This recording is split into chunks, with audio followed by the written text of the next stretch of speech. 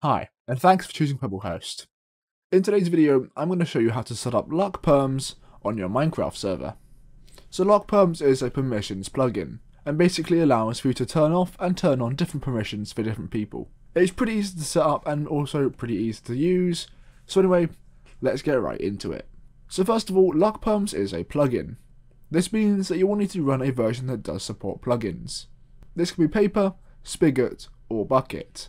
If you're not sure if you have any of them selected, simply scroll down from your main server page to the server type menu, and then click the jar and pre-install menu. Once you're in here, you can select Paper, Spigot, or Craft Bucket on the left. I'm going to select Paper 1.18, and I recommend that you do too, as Paper is the most optimized. Just note that this does work for versions all the way down to 1.8.8. So once you've selected your version, click Save, and then you want to simply restart your server. Alright, so now that we have our server version set up, we need to install LuckPerms. So I'll leave a link in the description to the LuckPerms website, but once you're on here, just click download, and then we need to choose our server type. So we're going to click the Bucket one. This works for Bucket, Spigot, and Paper. So click Bucket, it will then ask you to download it. I'll just keep it in my downloads, and then there we go, the download is now complete. I'm also going to go ahead and install Essentials. Essentials is not needed at all. I'm just using it so I can show you how you can turn on and off different commands. But anyway, I'm just going to download it. Alright, so now that we have both our files downloaded, we need to go back to PebbleHost. Once we're on here, we can go to the left and click on the File Manager. Once we're in the File Manager, we want to go to the Plugins folder. And then once we're in the Plugins folder, we want to click Upload, File, and then we can simply just select both these files. If you're just adding LuckPerms, it will just be the LuckPerms file, of course, and then just click Open. It will then upload the two files, and then there we go. Now we can click back on the left, and then finally we can restart our server. However, we're not actually done yet. So the next place you want to go to is the MySQL database on the left. It should then open a page that looks exactly like this. We can then scroll down and click LuckPerms under step 1. It will then check the server for the config file, and then once it's found it, it will ask you to confirm, which you just need to click Configure. Alright, so we now have the database set up. So now we can simply restart our server once again, and now LuckPerms will be fully set up. So now, let's go ahead and join the game and I'll show you how to use it. Alright, so as you can see, we are now in our server. And the first thing we're going to do is do /lp editor. However, you may notice that the text is actually red at the moment. And as you see, if we do run the command, it actually doesn't run it properly. This is because we don't actually have the permissions we need in order to run that command. So first of all, we need to give ourselves op. So to do that, go back to PebbleHost, and then scroll down where you find connected players. I found my username, and then simply click op. It will then ask you to confirm it, which you just click op once again. And now if we go back to Minecraft, as you can see, the server has made me an operator. So now if I was to do /lp editor, it's preparing a new session, and there we go, we now have a link to open the editor. And if we do /plugins, you can see we do have Essentials and LuckPerms both installed. Alright, so now we have everything we need, we'll do /lp editor once more. And there we go, we can now click the link if we press T and hover the mouse over the link. We can then click it, and then click yes, and it will open it in your browser. It will then ask you to run this command, which you can simply just click the command, it will copy it to your clipboard, go back to Minecraft, and press Ctrl V on your keyboard to paste it in. You can then press enter, and the editor window is now connected, which means any changes you make on the online editor will take place in the game. So in order to show you how this works, I'm going to have to deop myself. So I can just do /deop, strange stan. And there we go, I'm no longer an op, so I can't actually do /lp editor anymore. As you can see, I can't do that, I can't do game mode, I can't do any other commands. So let's go ahead and give me some. So go to the link that you clicked on in the chat. The website should look like this when you first open it. It says to choose a group or user from the sidebar. So if we open our groups tab, we currently have a group called default. And every user will go into this group by default. And we also have a users tab, which has all online users, so currently it's just me. We can then click on me, and then as you see at the bottom, we can currently add permissions. So let's say we wanted to give me permission to be able to do /home with Essentials.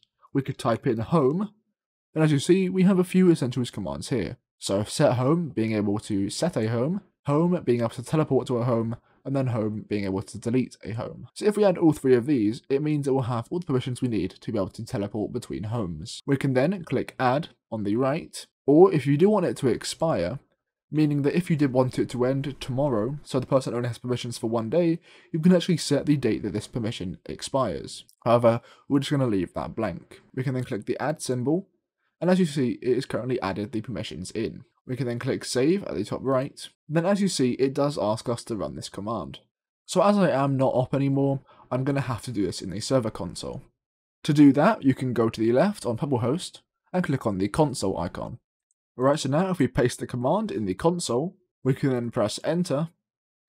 Then as you can see, it has added all the permissions. So now if we go back to Minecraft, as you see, we still can't do game mode or anything like that. However, we can actually do /set home. As you see, I've currently set my home here.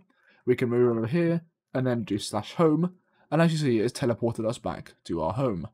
And then of course, we can also do del home, which will delete the home. So if we do del home home, home has been removed, and then we can do /home. And as you can see, it actually teleports us back to spawn as we don't have a home set. And that's of course because we just deleted it. So if you did want to give people access to very, very specific commands, then LuckPerms is definitely the way to go. And of course, if you do add something by accident, you can of course remove it in the online editor as well.